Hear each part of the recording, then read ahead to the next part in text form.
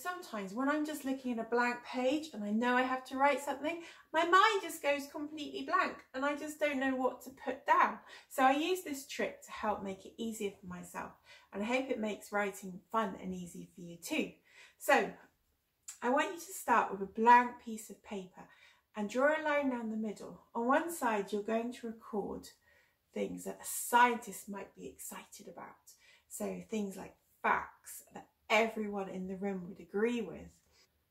Things that you can see or can detect with your other senses. So for example, if I was looking at these caterpillars, my scientist eyes might notice things like they've got 6 legs, they've got a kind of creamy colour, they're about 2 centimetres long, and they seem to like crawling around, exploring everything. So you can write about how things behave too. Now, on the other side of your piece of paper, I want you to draw a pair of poet's eyes or artist's eyes. And poets and artists are very interested in the sort of feelings and emotions that come into their minds when they're looking at things. So you might think, what do they remind me of? How do they make me feel? What different ways can I describe them to help someone else understand?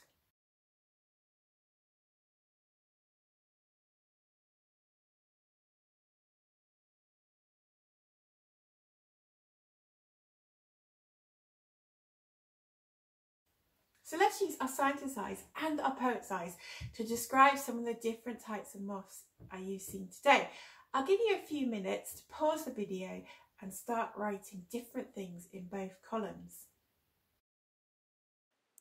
Get your scientist eyes and poets or artist's eyes sheets ready so you can record information as I tell you about some more of the amazing moths found around the world. Remember, you can pause the video at any point to give yourself some time to write down things that you observe and things that you feel and think and connect with the pictures and words that you're hearing. Now, lots of other moths mimic the plants or surfaces they rest on, like our peppered moths. These are buff-tip moths. They're found in the UK, and they look exactly like broken twigs. And you can imagine that would be incredibly good disguise, because what bird wants to eat a broken twig? Other moths disguise themselves as scary animals. Remember our Atlas moth with its wings that look like 2 large pythons. But some smaller moths do that too. What do you think these ones are mimicking? Well, one of these is a wasp and one is a moth. Some moths disguise themselves as something more disgusting than a wasp. This is a wood nymph, and when it's got its wings spread out and it's flying around, it looks like it has a beautiful pattern. But when it's resting on a surface, it looks just like bird poop. Not so beautiful now, but a very good disguise, because what bird wants to eat poop? But it's a very weird and wonderful world, and there's bound to be an animal out there that thinks bird droppings are delicious. So this moth has a pattern that looks like a bird dropping, but also looks like 2 flies eating that bird dropping, so that if an animal comes down to have a nibble, it will think that the flies have got there first. And you can see in this picture just how good an adaptation that is. How did you find that? Did it sometimes get tricky? Did you sometimes not quite know which column to put things in? Did you sometimes come up with an idea that you wanted to put in both columns? That's because the scientist's eyes and the artist's eyes aren't as different as we might think. Science and art are both about exploring the world around us and coming up with ways to explain and describe it. So they actually belong very well together. Now we're going to try and combine the ideas you wrote down on your paper to make your own short science poem about moths. Now we're going to use a type of poem that's very, very, very short, called a haiku. So short, in fact, it just has 3 lines. Now, I'm not going to dive straight in and start writing straight away. I'm going to let all my notes do the work for me. So first I'm going to pick out some parts that I really like, some things I've written down almost without thinking. So I particularly like the fact about the Atlas moth looking a bit like pythons when it's resting on a tree. I've also spotted some possible alliteration there, which will work really well in a poem, so I'm just going to mark that up to remind myself later. I'm interested in the way that camouflage keeps moths safe, and it keeps them safe from hungry eyes. I really like that phrase, and I noted down, so I'm going to circle that. And the facts that I'm going to try and deliver in this poem, in this haiku, are about the way that the Atlas moth mimics a python.